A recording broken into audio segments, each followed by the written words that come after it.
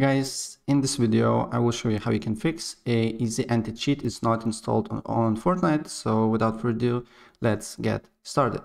First of all, you need to just open up games, open up Epic Games, or go to the Fortnite folder, but probably you don't know where it is. So open up Epic Games, go to library, right click on the Fortnite, manage, and then press on this open install file location icon here. And then once you get this, then you can close Epic Games, and then you need to go to Fortnite game, binaries, Win64, and then you need to go to easy anti-cheat. And then what you need to do here is to right click on the thing here, and then go to properties, not properties, show more options, and create a shortcut.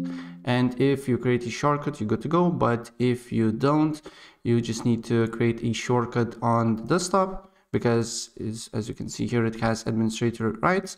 And once you have the shortcut on your desktop, then you need to drag it to easy anti-cheat folder here and press continue here.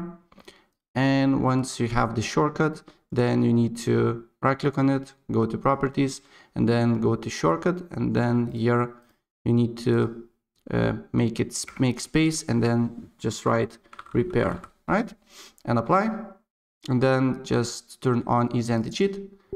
And if you get in this two black screens menu, you're good to go. Then you can run the game and it should work for you.